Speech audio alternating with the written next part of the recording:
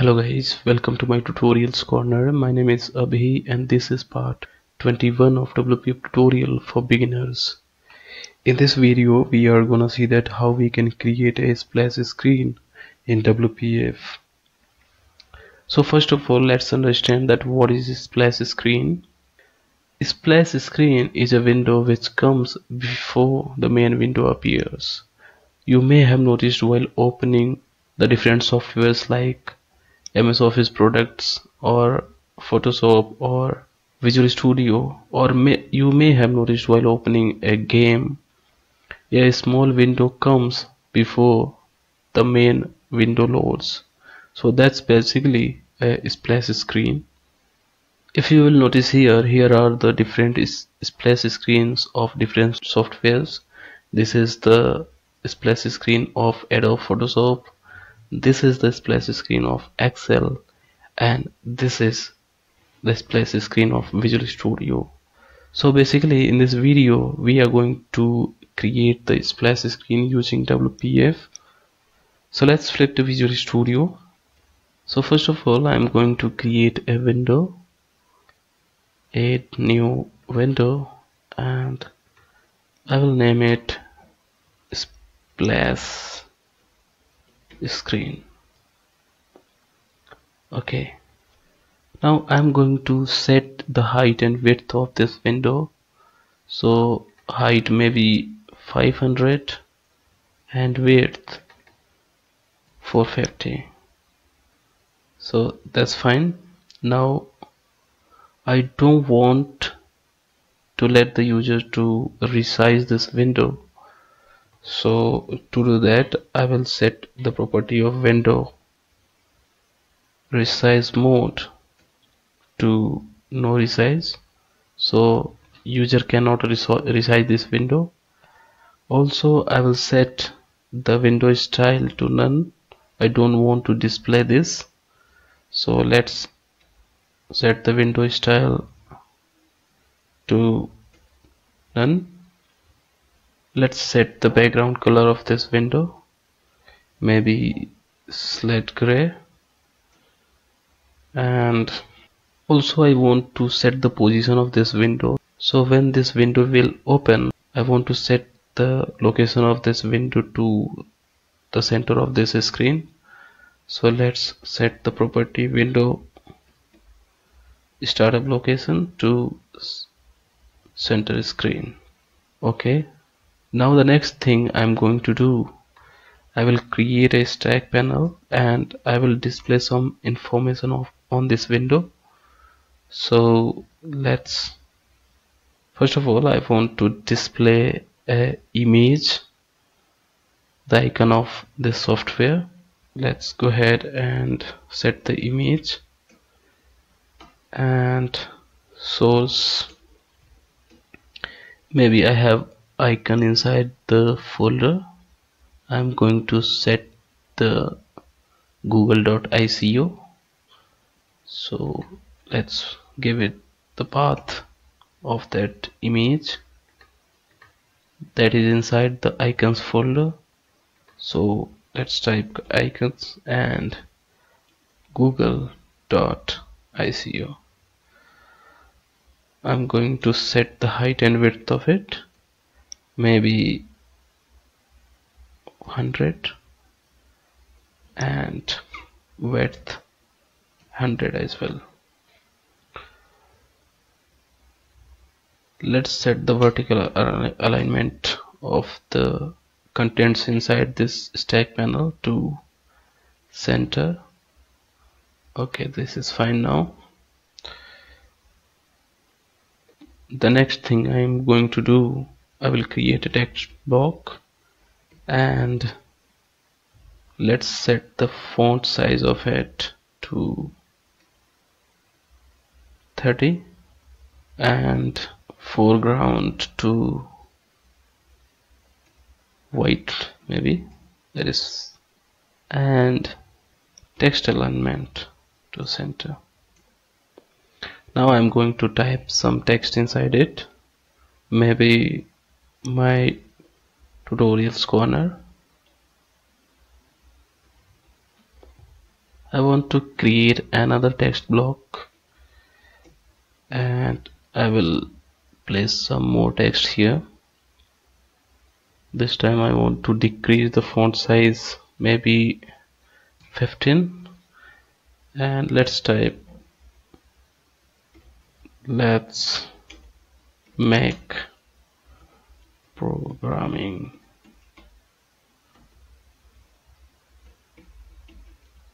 fun.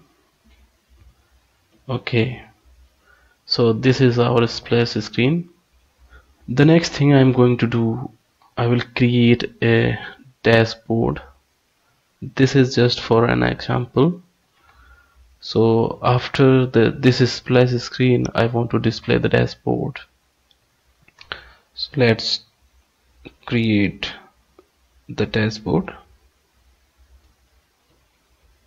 and let's click OK, add, and let's create a text block here and font size to 100. Let's set the text here. Hello, I am dashboard. I want to set window state to maximize. So when this window will open, this will be automatically maximized. Okay, so on my splash screen, I'm going to write some code. So after 1 or 2 seconds, I want to display this dashboard. So let's do that. First of all, I'm going to create the object of dispatcher timer. Dispatcher. Before that, we will have to use the namespace. The dispatcher timer class exists inside the system.windows.threading. So let's use that using system.windows.threading. Now we can use the dispatcher timer. PS dispatcher timer, and let's create the object of it. dt is equals to new dispatcher timer. Okay, the next thing I'm going to do, now I'm going to create the tick event of this dispatcher timer. So how do we do that? dt dot tick, and when this tick will happen, I want to handle that inside a function. So let's create the event handler for that. dt and tick. Let's put a semicolon. Now I'm going to create this function here. So this should handle the tick of this dispatcher timer. So let's create the function for it, private, and this is not going to return anything. dt underscore tick and object sender, and let's set the event args for that.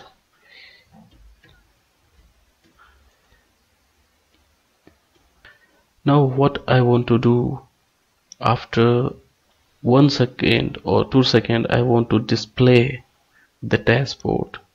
So let's create the object of dashboard. tv is equals to new dashboard, and let's show this,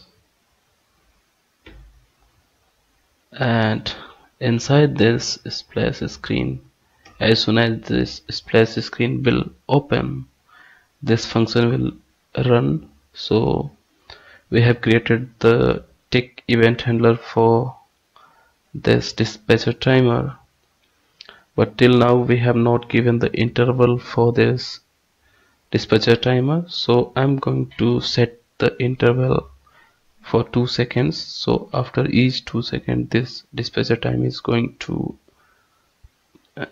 tick. So let's set the interval for that. dt dot interval, dt dot interval is equals to, and look at here, this is expecting the time span object. So let's create the time span, and in here I'm going to use this overloaded method. So let's pass 0 hour and 0 minutes and 2 seconds, because we have to invoke this event after 2 seconds. And let's start this timer, dt dot start. So this function will start this timer. So after 2 seconds this function is going to hit this, because we have assigned the event handler for this dispatcher timer. And when this function will be invoked, this is going to create the object of dashboard window, and this will show that window. And after showing that window I want to stop the dispatcher timer. So let's dt dot, let's call the function stop. So this would stop the timer. And also I want to close the splash screen. So for that I am going to simply say this dot close. So this should close the splash screen. Okay, so all we are done now. Let's set the background color of it, maybe beige, that's fine. Okay, so all we are set. One thing we need to verify that the app.yml is pointing, currently this is pointing to the main window. I'm going to set that to splash screen. So this would open the splash screen. Okay, so I'm going to run this now. Let's click start, and you can see the splash screen here, and just after 2 seconds it has opened the main window. So this is the dashboard where you can display the different menus or whatever you want to do. Here you can display on this window. Basically this is the main window which comes after the splash screen. This is just for an example. You can do the things using delegates and so on, but right now I have just shown you an example that how you can use the splash screen, and after showing the splash screen how you can open another window. So in this way we can use the splash screen in WPF. I hope you guys enjoyed this video. That's it from this video tutorial. Please subscribe, comment, let me know if you have any questions. Thanks for watching. Have a great day.